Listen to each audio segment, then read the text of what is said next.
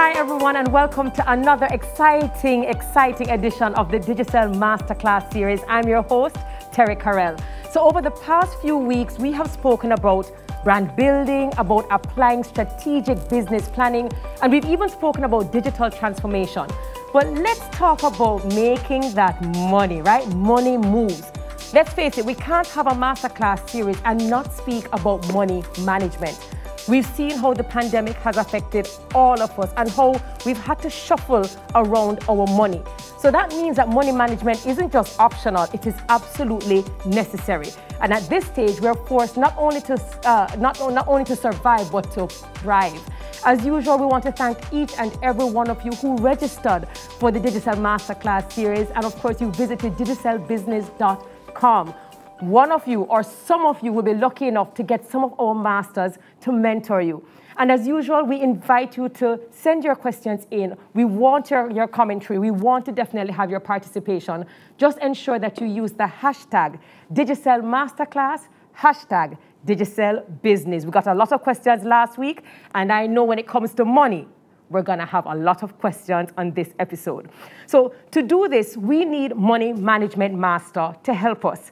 And of course, to help us, we'll be joined by Gary Peart, Chief Executive Officer of Mayberry Investments. He comes with over 20 years extensive experience in corporate finance and wealth management. He was first appointed to the board of directors of Mayberry Investments in April 2006. He serves as chairman of Supreme Ventures Limited and is a director on several other boards, including Lasco Financial Services Limited, Lasco Distributors Limited, and Iron Rock Insurance Company Limited. He holds an MBA from Florida International University and a BSc honors in economics from the University of the West Indies, Mono. He was also honored by several professional and trade organizations and was named top CEO in Jamaica in 2015. We can think of no other person to really provide a solid guidance and the expertise that we need to talk about money management. So at this time, the masterclass is now in session. Get your pens, get your paper, get your notepads, because you're definitely going to get a lot of nuggets from Gary. Welcome. Thank you, Terry. How are you? I'm good. Whenever people see you, they just say money, don't it? Not really. No? Well, do they always ask you, like, since, you know, you're an expert or you're considered a guru, people just always want to find out, you know, what you think about the next investment opportunity or how they should invest? No, I think when they see my belly, they ask me what is good to eat. Well, welcome to the show. Welcome to the show. Thank you for having me. They told me that you're going to come with your humor and your wit, and I'm very happy to have you. So they say our relationship with money is formed when we are very young, with lessons we learn from our parents. How true do you think that is? That would be true if it happens on a regular basis, especially here in Jamaica. So one of the things I'll do, I'll try and tailor my responses to what I've seen throughout my life and what happens in Jamaica. Please do. And unfortunately, I don't think there are enough parents in Jamaica who actually start to teach their kids about money, managing money, and having a relationship with money. And so what you find is that a lot of people who actually do very well actually had certain innate beliefs and skills that, you know, manifest itself at an older age, and they become entrepreneurs, they become very good managers, etc. So it would be true if that was the case, but as I said, my experience has been, you know, not many people in Jamaica do it, and I think if you want to have a transformational change in the country, tomorrow morning, if every single parent started to give their children at least 1 hour a month, just to start, about what is money, how do you save, how do you invest, how do you control expenses? What is important, etc. And how do we budget, for example? Yeah, and budgeting is also critical. So let me ask you a question. A lot of persons say that from young, most of us, or at least some of us, get the opportunity to have our parents talk to us about saving. Put on a little money, save, but we don't ever necessarily understand the yield, the returns, investments. What do you think about that? And that's correct. You know, so one of the things I say to people, you know, invest, don't save. You know, so you're investing to make a return. And what we have to appreciate is that in the world today, the system that exists, you know, the best place to be is an owner. Yes. An owner is who owns the business, and their capital is magnified by the work of the employees. So ultimately, not everybody is born into an ownership environment. Correct. You might have to work as an employee before you get your capital to become your own owner and continue down that road. So one of the things, and again, it comes back to, it's not innate in the majority of people that I see. There are very few people that do it, whereby they teach their kids from a very, very early age about the intricacies of money. And I find that there are two reasons for that. There are some people who genuinely don't really know and don't try to know. So there's a lack of knowledge, there's a lack of knowledge, and obviously there's no parent that wants to make their kids feel as though they're not as knowledgeable as they should be, which we can understand. But then it brings us to the second point, in that even if you don't know everything, try and build a relationship with somebody who does. You know, so we're going to get into a conversation about financial advisors and importance of financial advisors, etc. And that's extremely important, because at first I can say that I came from a household where savings was everything. Just save. Put on your money and save and save. And even when persons came around me speaking about investment, I didn't want to hear it. I thought of investment as something that could not resonate with me. It was not relatable. These are rich people. You know, you look at investments as something that is completely far-fetched and that I'd need $3 gazillion. This is how it always felt to me. And it wasn't until I started to move closely with friends who started to invest, who saw the benefits of investing, then I said, okay, I'll definitely do it. But if I wasn't moving around, as you rightfully said, with persons who could really give me solid advice, I just didn't see it as something for me. Yes. So, I mean, I can give you a simple example, You know, so you're correct. A lot of people tell you that you should think about saving, you know. So if you took your money and you put it into the savings account of a commercial bank, and there are a couple of them that are listed, and instead of putting that $10,000 a month in a savings account at a commercial bank and earn 1% or 2%, but you took that $10,000 and bought the stock of the commercial bank, where you become a part owner of that bank, you would find, if you did this over the last 10 to 15 years, you would be a million times better off. You know, so putting your money in that savings account, which is relatively passive, will always give you a return that's significantly less than investing in ownership and equity. It took me a while, but as soon as I understood about that ownership and understanding how you can, there's so much more at stake that you can become a part of, I was absolutely sold. And I want to thank Ryan Strong, because he was the one who dragged me into it, and I'm very happy that he did. What are some of the early lessons that you learned about money or money management when you were young? I think the first thing that people need to appreciate about money management is make time for your money. So one of the secrets is that we spend so much time earning money. We spend so much time doing different things with money, but we have never sat and tried to have a relationship with your money. So what do you mean by that? I'm not saying you must sleep in your bed with the damn money and thing, but the point is, everybody who's listening here tonight can become materially more wealthy if they just took as simple as an hour every month to just discuss their money. So what do I mean by that? You spend an hour each month looking at where your money is. You're looking at what you want to spend your money on. You're looking at what you want to return from your money and the different projections that you want to do. What you find is that when you start to make space to have a discussion about your money, it starts to give you a better return. Because, again, one of the things in my experience that I've seen is that the people who don't spend time with their money are the ones that lose the most. So just simply moving your money from a particular instrument, I mean, I can give you an example. You're moving your money from a savings account in a commercial bank to the security dealer that is a subsidiary of that commercial bank can increase your returns in some instances by 100%. You move from even half of 1% to 2%. You know, just simply calling around at maturity, you'll get a better return. And that's just a simple phone call. So it is all about having a relationship and having an intentional relationship. Not just about budgeting and figuring out how much money you have and how much you need to spend as an expense. But how your money that you are bringing in can help and can continue to help you. Because, again, the problem is that most people just focus on earning the money. So after you earn the money, you drop it into a bank account, and then you spend it little. And you don't realize that that money really is there to be earned. So you hear people use different words about passive income, etc. The money can work for you.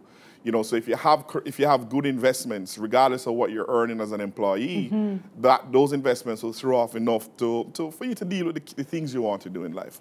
You know, but over time, as you amass your wealth, you're going to have different choices. So you're going to have monies in different places, etc. So you have to make that time to maximize each time. Gary, coming to the Digicel Masterclass and mash a whole heap of corn. Not yet. Not yet, my goodness. All right, so let me ask you this. What, based on your experience and based on what you have seen, what is the biggest misconception Jamaicans have when it comes to money management and even about wealth? What's the biggest misconceptions you see? That it's simple. Because it's hard work. So in most developed countries, one of the key persons that they have is their financial advisor. Yes. Their financial advisor would come ahead of the lawyer, the doctor, the nurse. In Jamaica, it's different because everybody believes they're a financial advisor. All them expert, right? You know, so I've seen so many instances where people tell me, you know, they can do my job. I'm like, okay, that's fine. You know, we spend ridiculous amount of hours understanding businesses, understanding market trends, etc. And then somebody just pops up and say, oh, that's not a big deal. So again, and I find that a lot of those people are the ones that people listen to from time to time, right? So people pick up a lot of bad practices, etc. And as you speak about bad practices, you know, being in the position you're in, what are some of the things that we, as consumers, as persons who are interested in investing, when people pop up, how are we able to identify, okay, does this person seem to make sense, or is this person just positioning well? Like, are there telltale signs, are there red flags that we can look out for? Yeah, it's very difficult to find a very good financial advisor. And, you know, the business of financial advising, one of the problems with it is that, I mean, obviously, it's time-bound, and there are only 24 hours in the day. And as your portfolio grows, you tend to spend more time around the person that gives you the biggest return. But notwithstanding that, I mean, even a simple conversation, you can ask certain questions and we give different tips, etc.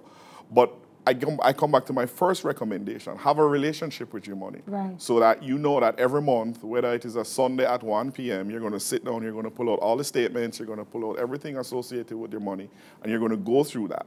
And then up to that point, you're going to think about all the things that have happened during the period. You know, I got a dividend check, so it's more than what I expected. Right. I had an emergency in terms of this and that, you know, and issues like taxes. So, for example, the culture of Jamaica, especially for a medium and lower earning person, you know, is not that taxes don't get into the conversation. Never. But especially where Jamaica is going as we move forward in a more fiscally prudent way, there's a requirement for you to be filing your taxes on an annual basis, which again requires you to have a relationship with your money. Right? Yeah, it comes back to it. Correct, because that's what happens in developed worlds. You know, so as we grow up as a country and as our people grow up with the country, we're going to have to take on these habits. And money is not something, as I said, coming back to the point about it seemingly easy. You have some people who are expert at begging other people money. You know, you have that friend that every time you get money, them just happen to have a story for you to lend them that money, right? So you need to have, I don't know you're not saying anything, but I still like you have that friend. I don't have that friend, Gary. I don't know what you're talking about. Don't let me have it, right? Only me have it, right? But you have the same way that you don't have a relationship with your money. There are people out there watching when you come into money, right? Yeah. And it takes time. And I've done it as in a funny way, but it is real. Because what you find is that the people who don't have that relationship with their money and they're leaving the money in their savings account, there is somebody else that's realizing, oh, you have all this money piled up there and you really don't know what to do with it. Correct. You know, my mother dropped down. I beg your help here. Everybody is going to have an issue till your pile is done. And so it doesn't matter who, what, why, or where. There's always something to be done. So, for example, as I explained to some people, it depends on what your choices are in life. Right. So I've seen people, you know, when they retire at 50 or they get at 45, that region, where they start to take their foot off the gas and they're fine. And you're like, aren't you worried about getting sick? They're like, no, I have bought insurance over a period of time. So when they were buying insurance and foregoing buying an apartment or an additional apartment, they have decided that I want to make sure that when I'm older, my health bills will not erode my investment at that point. So it also ties in or aligns to what you prioritize, what your goals, what your targets, what your objectives are. Which is the second secret I would say to you. You have to appreciate your position in life at different points in life. So one of the greatest challenges that I've seen with people, especially in Jamaica, they don't appreciate their current situation. And there are a variety of reasons for it. I mean, you know, people they're proud, them, this, etc. But if you earn $1,000, you should not spend more than $1,000. Absolutely. You know, and in the same way, and what people miss, if you adopt a philosophy of spending less than you earn, you will not have a financial problem. Right? Why do you think that is so difficult for persons to grasp? The fact that, you know, if you continue to put your hat where your hand can't reach it, it cannot be sustainable. It cannot be viable. Yes and no. Yes and no. Yes Expound. And no. So I'll give you an example. You know, there are different things which are allowable. So I would argue that you could overinvest in your primary house. So if you see a property that you want, and it's going to be your first property, and you can comfortably spend $5 million on it as a number. Right. But you see it's desirable, you know your career is growing, you expect to get a salary increase each year for the next 2-3 years, you might say, okay, I'll stretch and spend and buy it for $7 million. Hey! Because it's your primary residence, you're not, it is now eliminating your rental, you expect your salary to start to grow, and as the salary grows, that initial mortgage will fall. Correct. Right? But something like that is what I would advise somebody to stretch and do. But for somebody now to stretch and buy a wicked red dress. I just want you guys to know that this red dress does not cost $5 million. You hear him set up with the side out of the side of him eye and the side of his mouth. No, but let me tell you, you know, I was thinking about this the whole day, right? I don't want to create no problems, right? But one of the most efficient financial destructors of value is clothes. Yes, absolutely. Because if you think about it, right? We have a little hot girl like you, though, right? And you go buy a... You find out sure I work the story. Money management. Says life. Says life. I'm an okay right. So woman. when we have a little ugly girl like you, since you feel more comfortable all right, I can work with that. And you buy... And it's a very serious thing. And it's something that a lot of people don't understand. When you go and you're trying to make an impression, which is fine, and you buy that dress, and the more the dress makes that impression, is the greater the probability you can wear it again for at least another 10 years. No, you see, that's where you and I disagree. You know? Okay. Although I do understand in the Jamaican culture, which is very, you know, it's very proud, that's exactly what a person said. I cannot repeat my clothes. However... So you wear a hot dress yesterday. Well, let me explain something. And if anybody who is a member of my Insta family might be, you know, watching us live, they can attest to it that I am someone in the space who speaks about repeating your clothes. It's me, by it. It's mine. It's my property. So you've just demonstrated. And I'm going to wear it because I paid for it. Yeah, but what you've just demonstrated. And I shall not be proud. But what you've just demonstrated is that you're in a minority because you accept your situation. You have a lot of other people that the society forces on them that you can't repeat. And they're trying not to repeat. So and continue then to make an impression. Continue to spend whatever money. their potential income is. So that's that's a factor of life. It's not a problem if somebody says, hey, let's go to this party, and say, hey, I can't go, I don't have clothes. I agree. And I mean, there's nothing wrong if you miss one party. I agree. Right? But a lot of other people don't have that view. Right. You know, and as I said, people don't appreciate, and again, why I said such an efficient destructor, you build a wardrobe over time, and you know, you have dresses that start from 1,000 Jamaican all the way to 10 million Jamaican, depending on type of brands you have, right? So if you're in that category and you don't have an income that is that's allowing you to do that, you're going to have your challenge, right? Absolutely. And remember, whether the dress costs $1 million or $1,000, the termite, the moth, the rat, see the same way. They're going to eat it the same way. Absolutely. Right? So again, I'm not saying you should not buy clothes. Or that you can't treat yourself. Or you can't You're not saying that, right. But certainly you're saying don't do that over correct. It has to be done in a time. responsible way, because people don't understand the cost of certain habits. Yeah. So, you know, if you smoke and you calculate over a period of 10, 20 years, because, you know, if you think about it as $700 a pack today, and it doesn't seem a lot. But when you extend it for 10 years. And you add it up. You add it up. You could actually put your child through school. Absolutely. And then another one that can be a little risque. All right, I'll take your third. Your children. The last time I said this, somebody was like, Jesus Christ, Gary, you really said this? A child, the decision to make a child or to have a child is fundamentally, at today's price, is a $20 to $30 million decision. So when you think about a child, like, hey, I'm going to have a child, and all this, etc., it is a commitment that you're making for the next 10 years, whether you have that 20 or $30 million. Absolutely. Yeah, but people take it on not realizing that this is what it's about. So it's a great thing you have the kid, wonderful, right?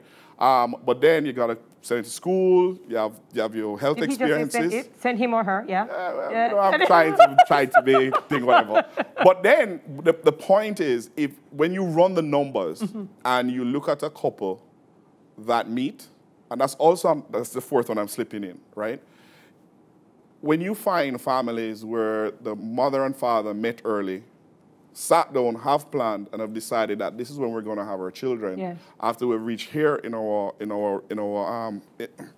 relationship or not life, a relationship, in our work progress, right? You find they have much happier families because when the children come along, you know, they have all that's required, as opposed to some people who don't have the planned pregnancies or the planned children. And you end up now, monies that you would be using in a different way to invest have to be diverted. They have to be diverted elsewhere. And it becomes a whole different ball of wax, just a whole bunch of unhappiness. All right, no, I hear you. Proper money management would fix that. I hear you. And I mean, although it's a delicate topic, it's just a reality and it's something that we have to speak about. So can you share how you think Jamaica or even Jamaican businesses will fare financially through the current challenges by COVID-19? It is some of the similar challenges in the similar solutions, in the sense that in COVID, what has happened is that you basically have three scenarios happening. You have some businesses, primarily in food-related businesses, that have just, for a better word, been good.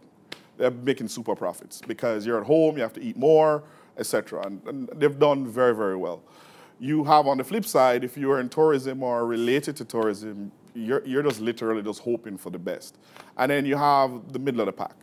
You know, so what has happened is that COVID has changed how a lot of things have occurred. The landscape, absolutely. And so one of the key things that has occurred is the whole issue of work from home. You know, so there are so many people that are working from home and it has now changed behavior. So again, we had a conversation yesterday on the Mayberry Forum.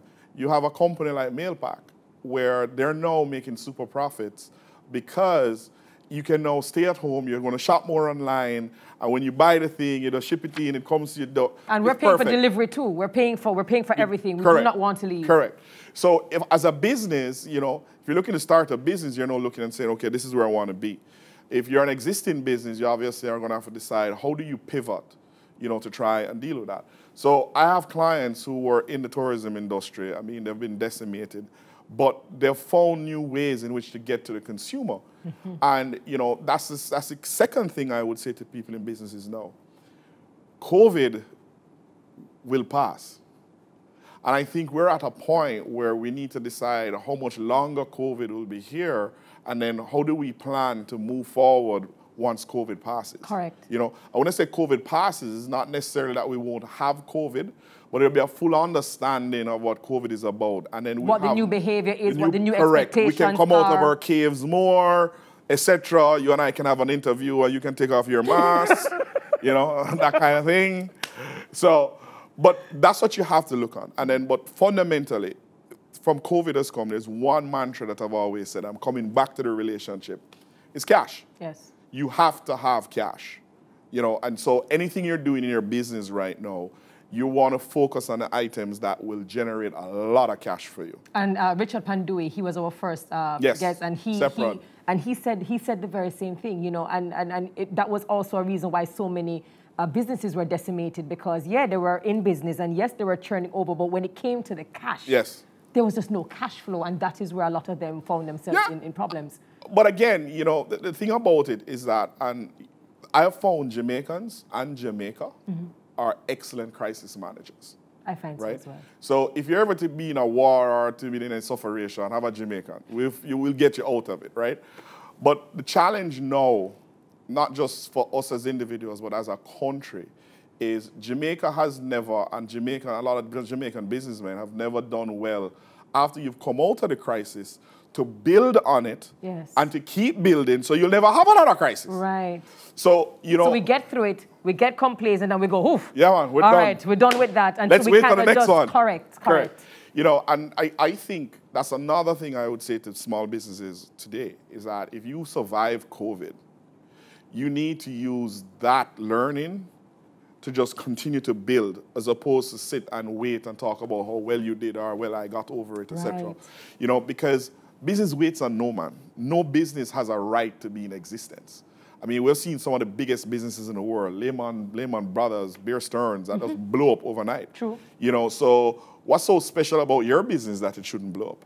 You know, so cash, and then also, you know, visioning for the future, because there are a lot. And keeping an eye, I'm sure, being people-centric, being customer-centric, Correct. and keeping an eye on the patterns. Correct. And the because there are changes. new opportunities developing.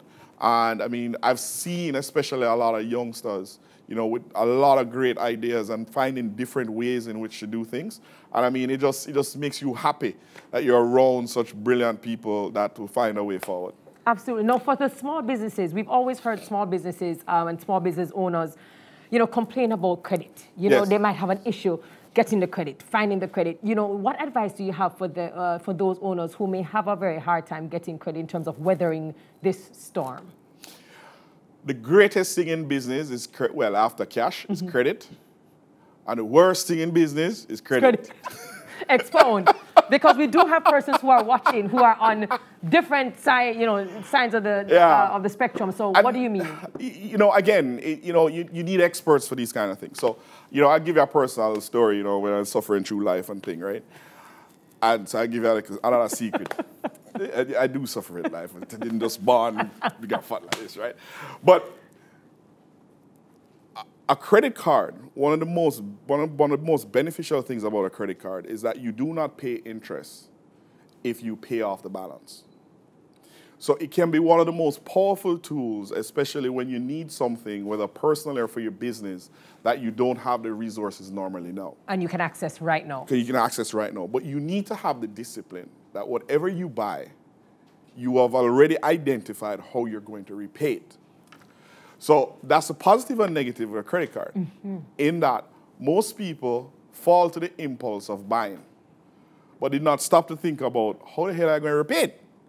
So then now, I told you about the beautiful thing about a credit card is when you pay off the balance, you don't pay interest. Yes. But when you don't pay that balance, dog, damn your supper. Yeah. Right? Because hit you. the interest is going to roll and roll and roll. So what experts do, which I was an expert then, the biggest loophole in credit cards, right? I don't know if I should do this, but... You totally should do this. This is why this is a masterclass, Gary. So the loophole in credit cards is cash. So that's why when you have a credit card, if you take a cash advance in your credit card, the financial institution charges you 5 or 6%. Because you literally, if you could get cash, you could use that cash, pay off the balance, don't pay the interest, and then you continue paying, you do the same thing every month, right? So that's why if you take cash off the credit card, they charge you 5%. Ah. But how you get around it is... This is where everybody's like, come Gary, we're waiting. You know, everybody's writing their notes. So, no, seriously. So how you get around it, right? You need to get 2 different credit cards with 2 different settlement dates or payment dates. So you get a credit card with a payment date at the start of the month, and you get one in the middle of the month, right? So what you do now, you don't have to become very social. You got to socialize now, right? Work with me on this. Because you buy what you want. Yes. You can't pay it back yet because you don't get back the money yet. So then what you do now, you say put that on one credit card. But then what you do now, the second credit card, you go out with your friends, and then when the bill is to be paid, you offer to pay the bill. So then everybody give you the cash, and then you pay the bill, and then you take the cash, and you pay out the first one, and then we do that until you pay it off. In a real life? It happened. That's how I went through my suffering, your period of suffering. My period of suffering. I never thought about it because we do have persons who have, multiple credit cards that have the very same date. So you end They're horror stories. They're horror stories because, again, it comes back to some of the stuff I've said to you. You don't have a relationship with money. You have not taken the time to understand money. Your parents never told you about it. You have marketers that are saying to you, come and get this credit card, come and get this credit card, right? It's poison if you don't know how. Just like anything in life, if you're not taught how to do something and you decide to take it up. I mean, you take a knife and put it in a baby's hand and show him a socket, it's not going to end well. You know what's going to happen now, right? For sure. And so like anything else, I've found that it is so strange because a lot of people are interested in their money, but the majority of people refuse to learn about their money. Wow. I think a lot of persons are going to go away saying, mind blown, never knew about it. And sometimes they're just so simple. My next question to you is, what's your best advice to small, medium, or even large firms having to find the capital to conduct digital transformation due to COVID-19? So we heard from Aileen Corrigan last week. She was speaking about digital transformation. Yes. And we were saying that sometimes it's not about getting the most expensive or the largest software or hardware, but sometimes it requires you changing out your systems, your processes, or creating new ways to reach or serve your customers and clients. Yes. So what advice do you have for small and medium large that might be having, to find this capital for their digital transformation? So the first thing I'll say to you is don't worry. The second thing I'll say to you is even when this whole digital discussion comes to a conclusion where you have digitized everything, there still will be cash. Because everybody's talking about digitization, and it's important, I'm doing it in the different businesses that we have. In and of itself, it's not the end all. Not the end all be all. It's supposed to make a lot of things easier, but you still are going to have to conduct business. So at Mayberry, we have one of the best apps. So I can put you on my app, you're going to see the balance on your account, but you still want financial advice as to what to do with the money you've just lodged. So it's not the end all if you haven't digitized. Secondly, one of the things you've found, and when you look at the developed world, they're creating what is called, for a better word, a subscription service, a subscription life, in the sense that in the past, you would have to buy a specific software to do certain things. You can now pay as you go, for want of a better word. So if you're setting up a small business. And different kind of bundles as well. Yeah, you can go online and you can get Microsoft QuickBooks for a period of time for a very small subscription amount. And I think that is going to be one of the key things going forward. Now, in terms of the capital, again, what I spoke about before, you have to make a decision because in every business, I refer to it as a hierarchy of value. I try to spend the most money in the area that gives me the biggest return. And that makes sense. And that's where you should go. So at the end of the day, whilst there's certain businesses that need to digitize and you need to have that investment. So again, my business in Mayberry, digitization makes more sense, especially at this time, because it's just a telephone call for us. Right. But at SVL, one of the biggest value creators in SVL is our agent network, because they still move a significant amount of cash. And it doesn't matter how much you digitize, right? Follow me through on this one. I've dropped a little joke in it, right? I don't know if you have had one of those grandmothers that when you're young, growing up, you go and she go in her breast and she take out. Yes, all of us. I think that's a Caribbean thing or black woman thing. She take out a little $20, $100, best bank ever. Absolutely. And you have the biggest smile if you're gonna buy a ticket, right? So hear me now. You go to her now and she go take out her cell phone. I say, my child type in the pin right, so I just take out $100. No. Yeah. That's just my view, right? Yeah. So we've seen where the digital payments work very well in Kenya, M-Pesa, etc. But in a lot of other regions, especially in South America, cash is still king. A huge thing. Cash is still king. So again, I've kind of answered in a roundabout way. I'm saying, hey, don't kill yourself if you can't find the capital. But in terms of finding the capital, you have places like Development Bank of Jamaica that has different programs. Today, we're in a discussion. There's something that's called reverse factoring, where you can get your payables discounted and you can get your cash earlier, the supplier can get it earlier. So there are a lot of these things that are there. So it sounds as if it also takes some amount of research. But again, I'm coming back to a relationship with your money. So we started on an individual basis, but I think where you're kind of moving into is now with a business. So if you're talking about your own money, you're spending an hour. If you have a business, you need to have at least 3 or 4 hours every month where you're going to sit down and think about your business and say, okay, fine, how can I do this? What am I doing wrong? Where's sucking me dry? Where can I divert the funds? And that's where having good advisors around you makes sense. So like what I've just explained to you is something that the DBJ is coming out with that would be amazing for a lot of small and medium-sized enterprises, that to know that your payables, we can find a way in which to finance your payables. Absolutely. So again, when you're in the throes of your business, yeah, you don't have the time to go to that conference where it was told that you have reverse factoring. And if you don't have a structure set up, you know, that those people are going to come and say, you know, when you're having that 2 or 3 hour period where you're sitting and thinking about your business, it should also be with your advisors.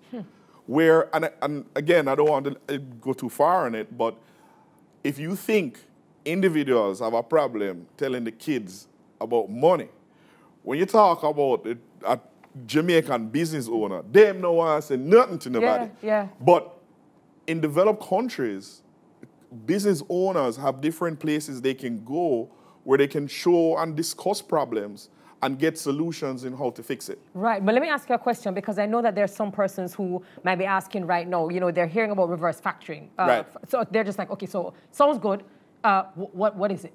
If you can break it down in terms of the terminology. Well, what most people think about when they think of factoring is factoring receivables. So receivables, as the name indicates, is that you have made a sale, you made a sale on credit, and the person you have sold to is supposed to pay you at a particular period in time. You might have an agreed period, a credit period of, say, 30 days. Right. And then, so on your books, that is recorded as a receivable until you pay. In the 30-day period, if the business has a need and wants cash, they can approach a financial intermediary and say, hey, listen, I sold Terry this dress for $5 million. The red dress again. Yeah, the red dress again. Sold it a dress for $5 million. Terry going to pay me in 30 days, right? So, and I have it here to show you.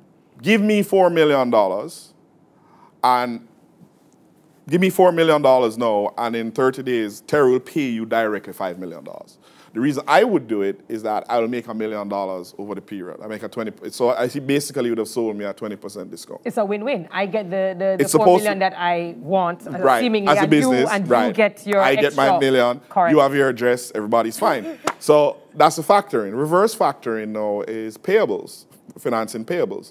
So what payables is now is that the person that you bought the dress from bought the dress from some guy in Italy. So he paid $3 million for the dress. So he owes that guy $3 million. And that guy wants to be paid.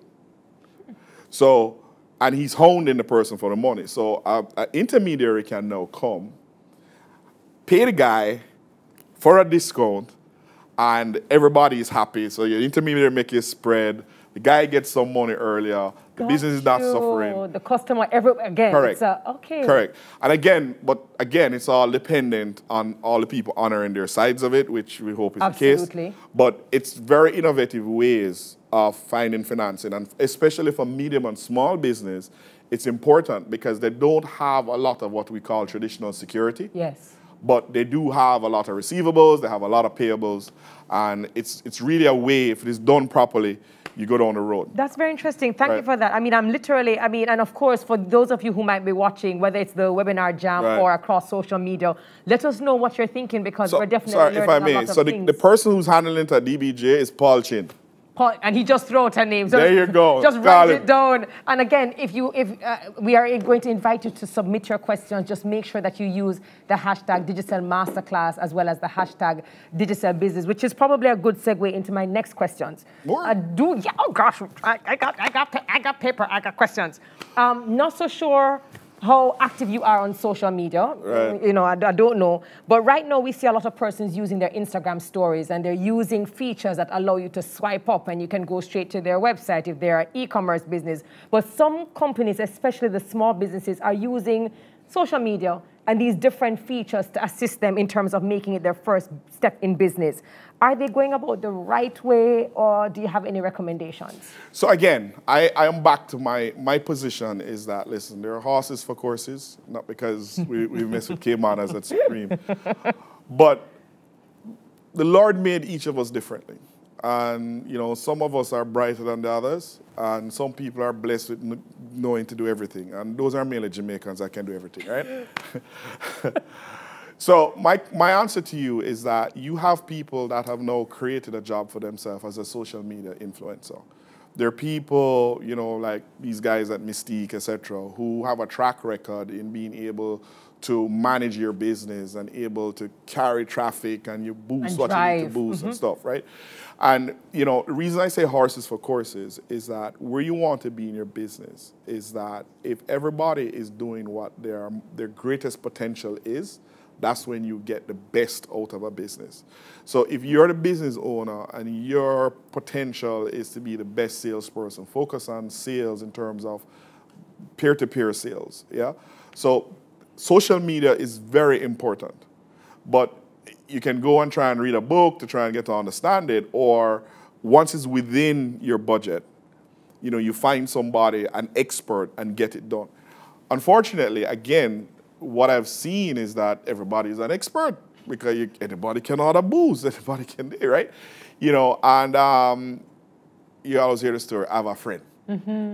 And so what I would say is, you know, be careful about the friend that claim that they can do X, and try and do some background checks to ensure that this person can really deliver. Proof? Yes, absolutely. You know, and I think once you do that, you can position your business very, very well in terms of how you can move forward. You know, so I can tell you at Mayberry, we have benefited significantly from social media. So I give you an example. We took a decision about 3-4 years ago that we're not going to advertise in traditional media. That's print media. That's pretty progressive because a lot of companies are just catching on now. Well, the fact is that we just focused on social media. And we saw, obviously, a significant saving, but we also saw an increase in our brand position and brand profile, etc. But it was done with experts like Mystique, Valon, etc. There was intention. You know, and that's the way to go about it. And as I said, I mean, we might be blessed to have the resources to do it in a particular way at Mayberry. And that's another thing that people need to understand. The fact that you don't have the necessary resources don't mean you can't strive towards doing something well. Oh, for sure. Yeah. So you will have people who, that friend actually could have a talent. And if you find the right friend and they're able to do it and they'll probably do it at a subsidized rate, then fine, you go there. But you must always have a vision for your business. There must come a point in your business where you can draw that check. Oh, yeah. Right? Because your business must start to grow at some point in time. Before you used to, I mean, there's stories, I mean, I won't call the guy's name, but there's a particular guy that when he started a particular business, they didn't sell in the quantities that he wanted because it was so small. They had to drain gallons of drum into like a quart bottle, right? And that guy started from there and now has one of the biggest businesses and is now, when he started to buy from that company, he would get the drain out of the 50-gallon drums into a quarter thing, right? He'd get the drain. And he is now their single largest customer. There you go. You know, so you must always have a vision as to where it's going to get. And as you get the resources, you try and bring in more and more experts. Fantastic. What are the most common financial mistakes you see Jamaican businesses making, and how can someone, I mean, you alluded to some, but are there any more mistakes that you can probably say, I noticed this and I noticed this that we really need to fix? The biggest mistake, obviously, is capital, not having enough capital. And to be fair, it's always easy for a professional like myself to look in your business and say you don't have enough capital. Because I do know it's very challenging for people to get capital, especially equity capital. Yes. We've moved significantly with the junior market. There are more people able to do it. But I have found that one of the reasons it's difficult is that the holders of equity sometimes drives a ridiculous bargain to give up equity, you know. And so somewhere in there, if you don't negotiate it properly, what suffers is a business. The second thing is that Jamaica tends to have a lot of forced entrepreneurs.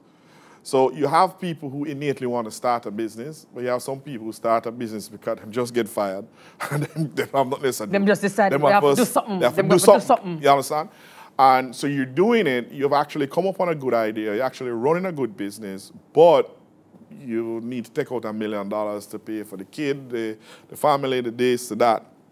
And the business is always starved for capital, you know. So you see it voluntarily and involuntarily. The other key thing that we've found is it's your compensation. So you have a lot of business owners, especially small business owners, who feel that the cheaper they can pay you is the more beneficial their business is going to be. Yes, sir. Right? And I understand. I can just hear people in social media right. and saying, preach, Gary, preach. Oh, I don't have to be preaching. But, I mean, it's not that, and don't get me wrong, I mean, every business can afford to do certain things and there's a limit. But you do have some businesses that, if they really could get you to work for free for the rest of your life, they would. And I think that's something, because over time, you actually will have some employees who are really salt of the earth, that because of that mindset, they leave you, and the business will suffer because of that. So talent management is talent retention and talent recruitment, which is what comes down on management, right? Is very key, and because an entrepreneur is a special breed.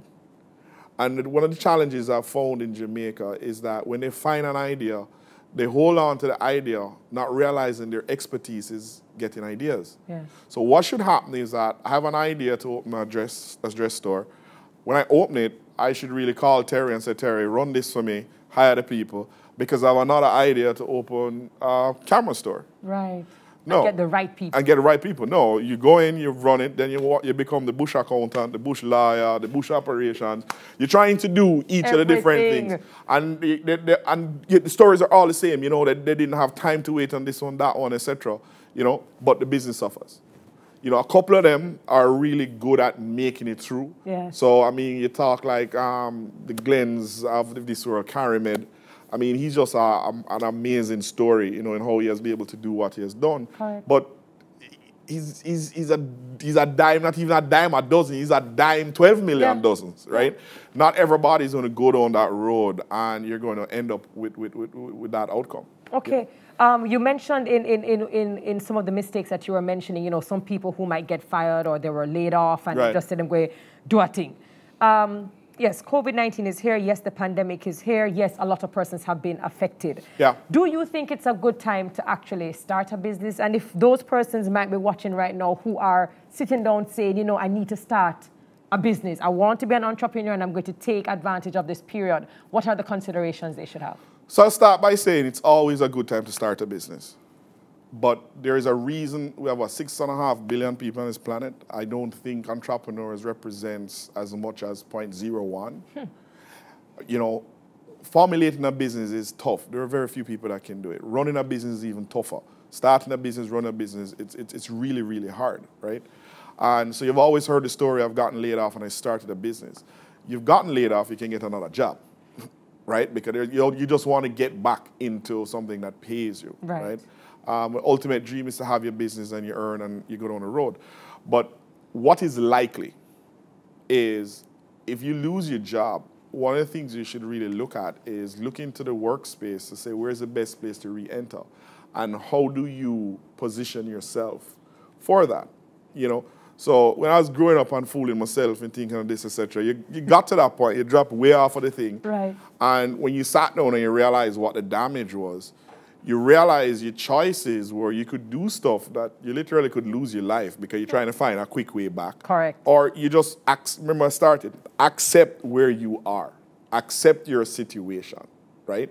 So once you accept your situation, you come to the next best thing, which you're going to now plan. How do you move forward, right? And so when I looked on it, the limiting factor was a degree. But I could never sit down long enough to get a degree, right? The other thing with dominoes. So after fooling yourself and you realize the damage and you're going to have to do this thing, right? You just have to accept, okay, this is a plan, and then you execute a plan to the best of your knowledge within the limits of the cash that you have. And you will find that sometimes when you do these plans are 3 years, 4 years, 5 years, and it seems like so far away, I remember, I go off a bit, I remember, because I dropped out of university, right? And every time I was to go back, I'd feel shame because, old boy, I go back to school and hustle. With the young'uns. The young'uns and all 9 yards. When I finally decided to go back to Rati, 27-year-old, when I walk in, the man who sit down beside me at 58. I felt so stupid. I was like, really? 58? I'm good brethren, love him to death, right? But the same point I'm making. He was saying he had just gotten laid off at 50 odd, and he couldn't get a particular job because he never had a degree, and he decided that before he died, he was going to get a degree. Wow. Right? And at the time, so I went back, got over the thing about being too old to be in university, and basically between the first degree and the master's, I just shut it off in 5 years. And I remember when it started, I'm like, Jesus Christ, really? 5 years, too far, right? And when it was finished, everything changed. I mean, that's when I started putting out some serious weight. I used to only eat tin food, you know. He said I gave me the first promotion. Oh, my girl. I don't stop eating out every day. I think to this date I still eat it out. I can't get over it, right? but this is what it does. Yeah. When you plan something and you really seriously you focus, you stick to it, you get it done. And you go through some suffering, you know, right? Because understand, you're trying not to spend more than you earn, right? So you're going to school, you're working at the same time. It's difficult. You have a car payment, you have this, etc. It's tough, right? But you just have to keep in the back of the mind, these are the plan, and if you execute the plan, food. Yeah, I love you just like food. So listen, we just spoke. Oh my goodness, I can just imagine the comments. Listen, so we the question that we just asked a while ago was, you know, is this a right time to start? And for those persons who want to jump in it, you know, that's great. Right. We're going to flip the other side, or we're going to flip the coin, and we're going to say, well, as a business owner, when is it the right time to lock shop and start again? Because sometimes what happens is that they have a business and they don't know, and I think it was also Nasha Monique who spoke about it in brand building. When they have a product or they have a business and they beat the dead horse, and they hold on to it till there's no coming back, no rebranding, no nothing. When is it, or when should our entrepreneurs know when to lock shop and to start again? Whether to start over the same brand or to start something completely new? Gary's like, oh my gosh. No, let me tell you something. I mean, that one, no, you have to take all fun and joke aside. That's serious things, and you'd never ever want to see that. But that is such a major question, and the problem is that it's very dangerous. It's actually very dangerous in Jamaica, and how the laws, well, until recently, were set up. You are basically it was structured in a way where usually it is when you don't have any more money that it just collapses on itself. That's it. So, you know, it's something that, I mean, I've spent a lot of time, you know, discussing with some of the authorities, and thankfully, I think 2 years ago, you know, Jamaica now has an insolvency act where you can declare bankruptcy and your creditors, you stall your creditors, etc. And that structure is in place in a lot of developed countries like United States, Chapter 11, Chapter Days, etc. So you're right, because I've always heard it from the developed countries, but I didn't even know that was a consideration here. So it was put into effect, I think, 2-3 years ago, if memory serves me correct. And I think what that has done, thankfully, is that it now creates an environment that, because you see the question you asked, you know, at Mayberry, we've listed a lot of companies, probably more companies than most companies, most of my competitors. But there is no child, wife, mother, sister that is closer to a business owner than a business. It is the most amazing thing. Them put them guts, them sweat, them tears, and I just love it. It is this inanimate object, but when you hear them talk about it, you would you think it's something, right? So, you know, it's literally, they're thinking it. The equivalent is like, you know, one of their own is dying. And one of the challenges with determining that you must give up a business is there's an inflection point in a business where you hear a lot of people give the stories. And the stories you hear is that, you know, I couldn't find the payroll. I couldn't find the payroll the Friday, but I don't like a juggling and I find next Friday this, and then we'll make it from there and we're good to go. That's in the minority. In the majority of instances, what happens is that you don't find the payroll, you don't find it the following week, the monies keep getting less and less. Then people start to get angry, you know, and it gets very messy. And, you know, to answer your question, I mean, I find it comes back to the values of the entrepreneur. And in the sense that you have some entrepreneurs that say, listen, I do not want anybody to say that I owe them any money. So when they run the numbers and they realize that the business is not at a point where you're going to start to own people, they will then say, that's enough. Oh, my. And they'll negotiate with people and call it a day. But for most people, it literally is when the last dollar has been sucked dry out of the thing and the people might come for bun down the place. You're like, all right. And that's it. I will try and give up. And that's it. But again, it's cultural in the sense that, again, unfortunately, Jamaica and Jamaicans are very, very hard on losers, especially business losers. But hold on. Don't stick a pin, stick a holy pin. Guys, we're going to take a quick break. We're going to come back. We know you have your questions, and Gary has to finish at least one more question. We'll be right back.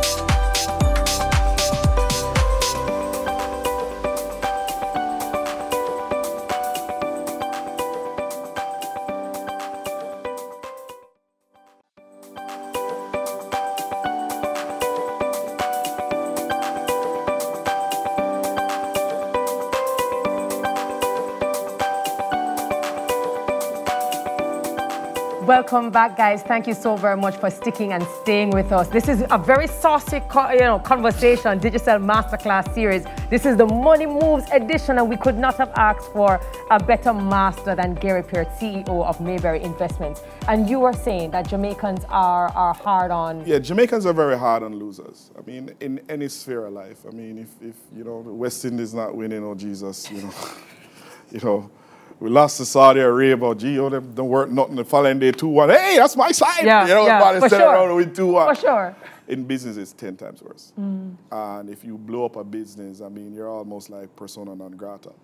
And again, it's because the environment is not similar to what is happening in the developed world. So you actually have people in the developed world who say, hey, I've been bankrupt 4 or 5 times, Trump. But you have other people that speak to it because how they're structured. So, for example, if you blow up a business, there are certain tax benefits you'll get as an investor, right? Because the business has blown up. It's not the case here. But the good thing is that the structure is now being put in place. That's fantastic. That's fantastic. And we hope that it can certainly help those businesses. I literally saw you move from, laughing to understanding that this question and this reality is a massive one. You don't want those conversations. Yeah, and I hope that the nugget that you just dropped, even with the consideration that you spoke about, that persons will do more research and find out if, of course, they're eligible in whatever way. My final question to you before I throw to my social media peeps, I promise, is can you give us some investment advice? If someone has a little bit of money, I don't know if you know the song, Go Away With Your Little Bit of Money. If somebody have a little bit of money right now to invest, who should they invest in? Mayberry. You were going to say that. But let me say this to you. Anybody that say must move with a little bit of money, no sense. True. I cannot walk past a dollar coin. Impossible. If you leave it on the ground, I'll pick it up. Right? And simple mean, I mean, don't get me wrong, I don't get no argument with anybody about, a little bit of money, but I have a savings plan that you get from your mother days and come all the way up. And I put those coins in there. The last time I broke it was $12,000 worth of coins. Right? So the point I'm making, nothing is too little. To invest. Right? The first stock that I bought for my mother, she spent $2,000. And when that stock was delisted, she got a check for $800,000. Right? And at the time of that $2,000, you know, anybody could have found it. You know, and even now, people don't appreciate the power. So let me give you an example of what people need to understand.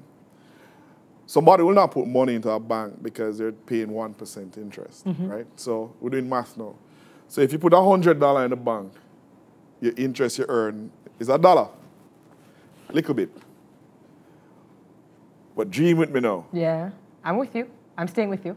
You put $100 billion in the bank. What is your interest? Good grief. Get past 100 billion. We talk about interest. Listen, I was just saying, hold on. If you put 100 billion in the bank at the same 1%, what's your interest? You tell me. It's $1 billion.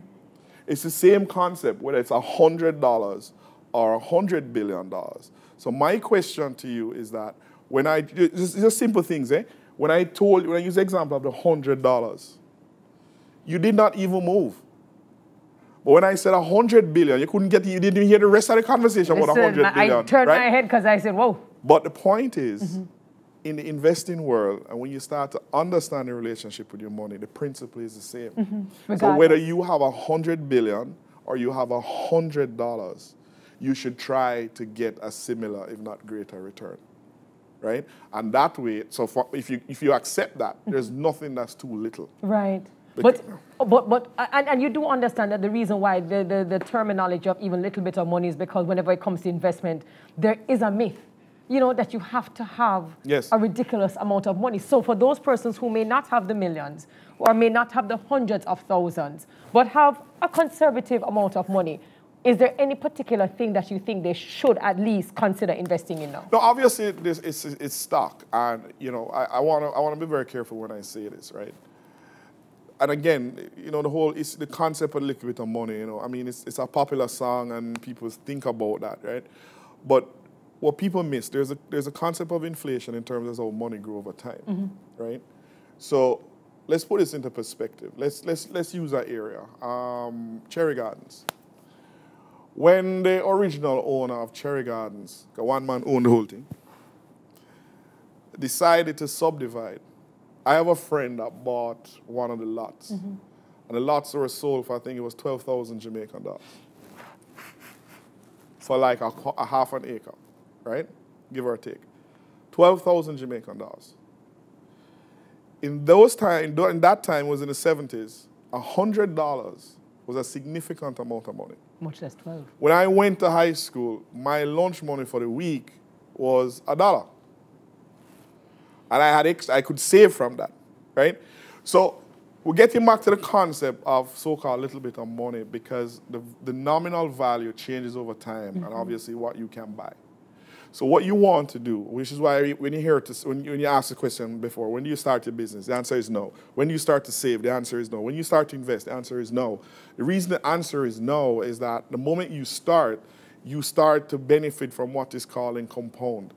Your return on your principal, and it moves again. Yes, sir. So obviously, the quicker you start, is the bigger the number is going to be down the road, right? Correct. So then you get into a position as to what are the things that can create that. So one of them obviously is stocks because you own a part of a business and it can grow. Obviously there's some real estate and you know depending on where you are, foreign exchange, Jamaican dollars, different currencies, etc. So it depends on where you are. Yes. Okay. Well, we're going to head to social media. I hear that you guys have some questions. Gary will be here all night. No. So this question comes from Brittany Byfield. Thank you so much for participating. And she asked, what can small businesses do to become listed on the stock exchange? Well, the first thing a small business can do is you need to, we keep referring to it as corporate governance. You need to run your business in a particular way. I've been introducing the term values in terms of you run your business. You have a lot of small business owners that rob their own business. And they think it's funny to do that. Meaning you're taking money out of the business, take money out of the cash register. You want to follow the proper principles so that when you do that, the more transparent a company is, meaning the more you know about a company, is the more likely an external party would want to invest. So what is the stock exchange? The stock exchange is a medium where external parties will be brought to your business to say, okay, are you interested in buying shares in this company? Yes. And the more transparent that company is the more likely that people will want to buy The more into informed it. they are. Not only are they more informed, but it will attract more people to invest in your company. So that's the first thing that you can do. You have to run your business, keep the proper books, have the right people, make sure your taxes are in place, etc. Once you adopt that principle, you're on the road to creating a business that one day could list on the exchange. Fantastic, fantastic answer. Lauren Millwood Morrison, thank you for participating. She asks, would you encourage a retiree to borrow against their property that is fully paid off or fully paid for, and they have the title for it, for home improvement or maintenance? Well, is it for the benefit of the retiree? And again, I'm trying not to make this a joke out of this, but you have some people who decide that they want to spend every dollar up to 1 minute before they die. So whatever they accumulate, they want to spend it back, right? So it depends on the mindset of that retiree. Right. So you come back to the original principle that I'm introducing. If you're going to borrow against that house, the question becomes, how are you going to repay it? Yes.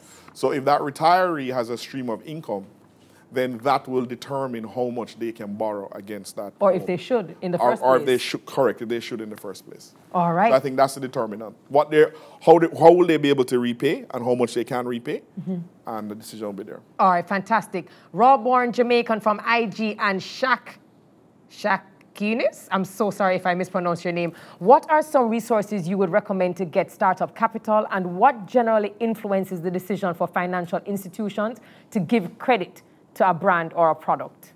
I think the first question is that means sources as opposed to resources. What are some sources you would recommend to get startup capital? Correct. I mean, obviously the first place are your peers. Nobody knows you better than your peers. We all have somebody who we know is this bright guy from school and he has great ideas, and I'm honest. Yeah, that's important. So, that's one of the first places. I mean, obviously, in selling an idea, you're trying to sell yourself and your character as well. So the people around you are the ones who will be able to make a decision on you and your character. The second key point is, depending on the value proposition, you can go to more structured places. So whether it's to a venture capital, a private equity, or ultimately a bank, these are some of the key places you go.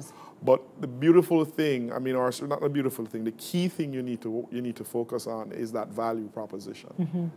So if a guy comes and he says he wants to get into the business of heel tips, some people might not know what a heel tip is, and how many, is it a market for 70 million heel tips in the country? Right, correct. Or he could come with this great idea that, he's going to create this app that is, you don't need to do anything else in life. You just go on this app and you do everything for yourself. So that idea is going to be very important to really attract people. So, you now have angel companies, you have venture capital companies, as I said, you have private equity and stuff, so you can focus on them. All right. But the second question, I forgot. The second question was, what are the influences? What are some of the things that the institutions look at in order to hand over capital to brand and product? That's actually a very excellent question. And it depends on different people. I think one of the key things is the character. If you can see the passion, you can see the intention. And sometimes if you don't have some of the other things, a professional can take a risk on that. The ultimate answer, though, is the ability to repay. So what people, and to be fair, whilst I'm not a commercial banks get a really bad rap from time to time, in the sense that a commercial bank is not designed to take risks. A commercial bank's resources to lend comes from your deposits and other people's deposits, right? And so therefore, they have their fiduciary responsibility is to protect that deposit first. So when they lend people to money, they lend it, they didn't gift it. They're supposed to get it repaid. Absolutely. So they have to, in that decision to lend, they need to convince themselves that it will be repaid. So obviously... That they will get that return on investment. Correct. So you know, the reality is that you have to put forward sources to suggest that you can repay it this way. And that's why some of the criticisms come in, because the bank is going to say, hey, I want a personal guarantee. I want your house. I want you this. I want you that. Because they've had bad experiences with people that, you know, you lend the money to and they just don't give you anything. Absolutely. All right. So Dilcia Bully, depending on how you pronounce it, for Webinar Jam asks, what are some ways small business owners can help to make sure their business is financially able to withstand external shocks like those that popped up in 2020? So what are some ways small business owners can help to make sure their business is financially able to withstand external shocks like those that popped up in 2020? Obviously, cash sales. And a lot of the small businesses I see that blow up, they're taken advantage of by their customer who asks for credit. And, you know, in trying to pursue the sale, the business provide the product on credit and they're just not being paid. So most businesses go bankrupt, not because they can't sell, but because they run out of cash. You know, so the simple answer to that question is, you know, manage your cash, watch your cash, make sure you have enough cash. You know, sometimes you will see a sale that looks like you need to do it, but if you think you'll have an issue collecting, don't do it. It's not worth it. It is better you keep the product there and try and find somebody else that will take one at a time. Rather than it jeopardize or compromise the actual stability. So focus on cash sales, and I think that's one of the biggest things that you can do. Fantastic. This is a very general question. What's your top stock pick for the day, Gary? You mean outside of Mayberry and SVL? So, you know, Mayberry does a forum every Wednesday, and we just concluded our forum, and I think there's a position that we've taken recently, which I've disclosed. So that's Grace Kennedy. So Grace Kennedy has been around for a while. They've made some investments overseas, but I think they have now finally gotten it correct. Okay. And in the last quarter, they produced significant profits. And for a so-called mature business that is now seeing double-digit revenue growth as well as double-digit profit growth, I think they're in a good place. And the final reason I like Grace Kennedy is that Grace has usually had anywhere from $30 to $35 billion in cash sitting on its balance sheet. And at the investor briefing, I was pleased to see Don, who's the CEO, indicate that he's looking at some acquisitions, because Grace has been, you know, usually a little quiet in that side of thing, and they've been acquiring some stuff and putting that cash to work. And I think once they have some really good additional acquisitions, they're going to do very well. And the final reason is that it's at a relatively low PE. Well, Gary, for saying that, I'm just going to call my financial advisor right after this comes to an end and say, you know, we got to do some investment for sure. And Grace Color is ready too. Well, there you go, my $5 million chest. Gary Peart, CEO, Mayberry Investments. Thank you so very much for your time. You gave us more than 60 minutes, and I'm sure the brata is extremely appreciated by everyone else. I hope you enjoyed it. If you have not registered yet, please go to digicelbusiness.com and register. It is absolutely free. We look forward to seeing you next week, Thursday at 6 o'clock, same time, same place, where we speak to our next master, Chris Williams, Managing Director of Proven Investments. More money moves. See you next week. Thank you for joining us.